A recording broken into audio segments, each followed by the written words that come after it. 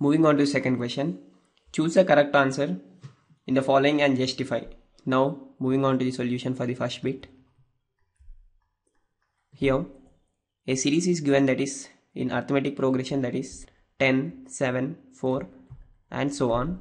He asks us to find the 38th term.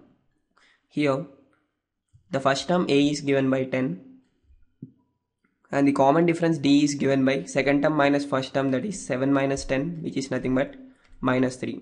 We know that in AP Tn, that is nth term, is equal to a plus n minus 1 into d. Therefore here T30 will be equal to a plus n minus 1, that is 30 minus 1 into d, which is equal to a value here is nothing but 10 plus 30 minus 1 is nothing but 29 times d value is minus 3, that is equal to 10 minus of 29 times 3 is 87. Therefore here we got the 38th term as minus 77. Therefore option C is the correct option. Now moving on to second bit. Here the series is given as minus 3, minus half, 2 and so on. He asks us to find the 11th term.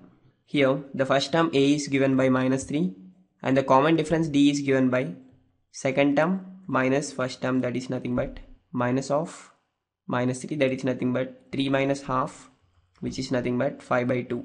Here T11 will be equal to a plus, from the formula, n minus 1, that is 11 minus 1 into d, that is equal to a value here is nothing but minus 3 plus 11 minus 1 is nothing but 10 times d value is 5 by 2, that is equal to minus 3 plus here 2 goes in 10, 5 times 5 is 25, that is equal to 25 minus 3 is 22.